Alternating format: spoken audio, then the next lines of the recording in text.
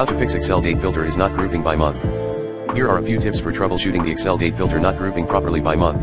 Make sure the column you are filtering contains true date values, not text that looks like dates. You can check this by formatting the cells as dates. Verify the cell formatting is set to a date format like M/D/YYYY. The filter uses the cell formatting to identify dates. Confirm there are no blank cells, text values, or errors mixed in the date column. These can interfere with the filter. Check for hidden rows or columns. If there are hidden date values, it can confuse the filter. Make sure the filter arrow is on the correct column with the dates to be filtered. Try applying a custom date filter instead of the preset month filter. Select date filters between and specify the date range for the month you want to filter.